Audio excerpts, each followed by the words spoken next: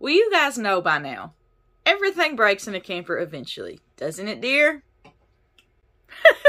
Well, Rob is finishing up his snacks before we start a project. I saw the light. Check out what happened.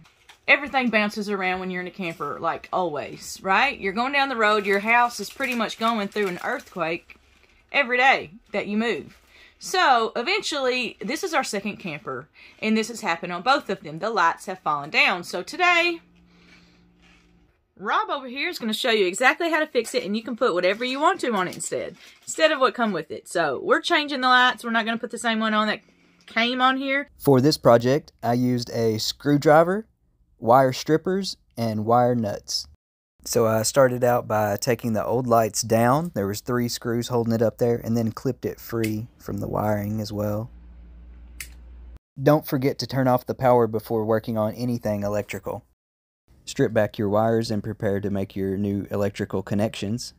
Now make your electrical connections.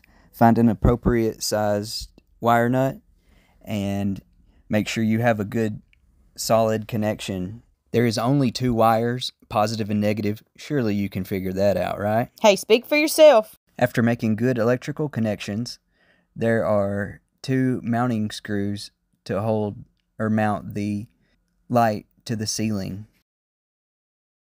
Do, do, do, do, do, do, do. After your light is securely mounted to the ceiling, it's time to put on your glass globe and then insert your light bulb.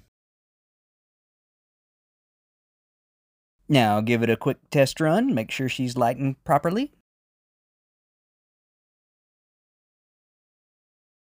And repeat the process on the next light. We just ordered these lights off of Amazon. They were slightly different than the originals that came. I reused the mounting screws.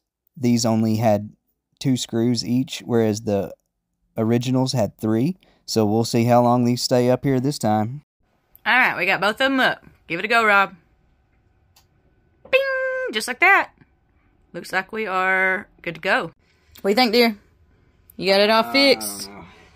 So this took Rob probably about 30 minutes, but he was doing a lot in between. So if you're looking for, it's a day that you only have time to do one quick thing, this would be one of them. You can easily do this 15, 30 minutes. It took him probably 30 minutes because, well, we were videoing it and stopped and did this and that in between. But super easy project to get done. And at the end of the day, got new lights. Just that quick.